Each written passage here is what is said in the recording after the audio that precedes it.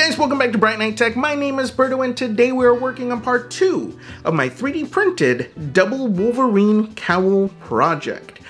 Today we are putting both helmets together, we are painting both versions, a few final touches, and yeah, I'm really excited for this, so let's get started. Alright, so last time we did the filler primer. It's all ready. This time we're going to go ahead and do a few rounds of sanding, a little more filler primer, and then we're finally going to paint it, put it all together. But as to not bore you, let's do a montage.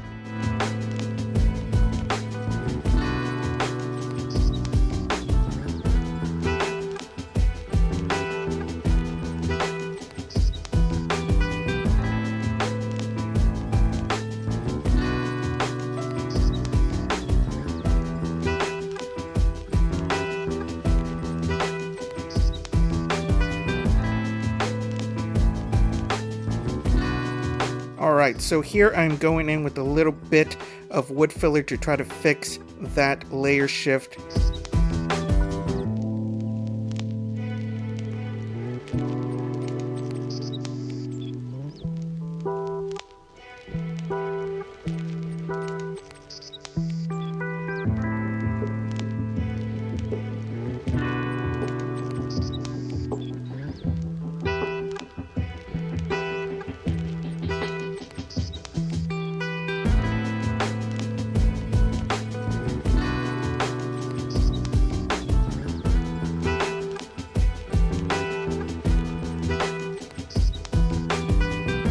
Alright, now it is all painted yellow. The finish on this guy is going to be a glossy finish. Here is the textured version for the X-Force version of it, and this is going to be a flat finish. Here are the ears for the textured version on a flat black. These are going to be glossy black for the yellow version, and the stands that we made for these. Looking good.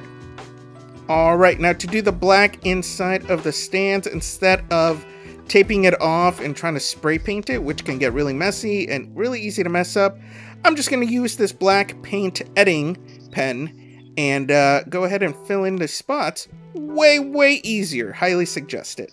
And here is the red. Super easy, barely an inconvenience.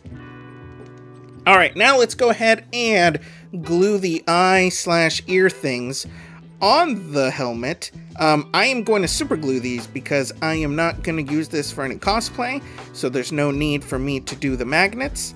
I'm just gonna glue it into the spot there. I'm also going to do the solid eyes and super glue them on there because, again, not going to be worn. So we're going to put those in there, let those dry, hold it in place just like that.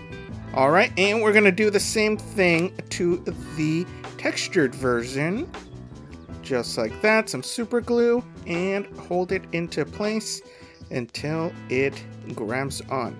We're also going to go ahead and do some plastic welding to make it a lot more secure and fit better.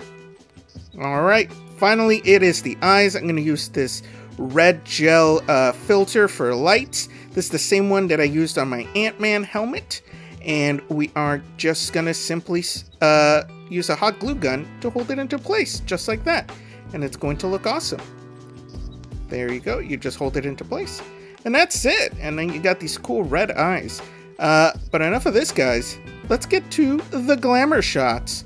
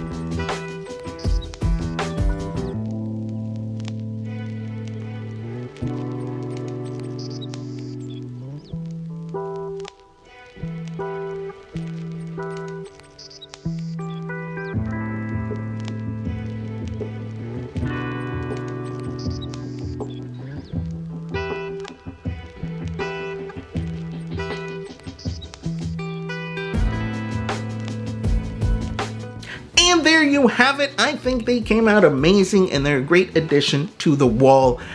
Even though we had some bumps and obstacles along the way, I think they came out pretty decent. I'm really surprised that I was able to fix that layer shift on the textured version, but I think if you look at it certain ways, you can barely tell there's anything going on, at least in some angles. Something I didn't show with the yellow version was that I added the black lines to the cowl, and I did that with some black wash acrylic, but I'm not super happy with how that came out. I think it came out a little sloppier than I wanted it to, and I almost went back and just repainted it yellow. I'm almost regretting that I did that, but I always have to mess with things, and that's a problem I have. But other than that, I think they came out really, really good. All the helmets that I print are always at 100%.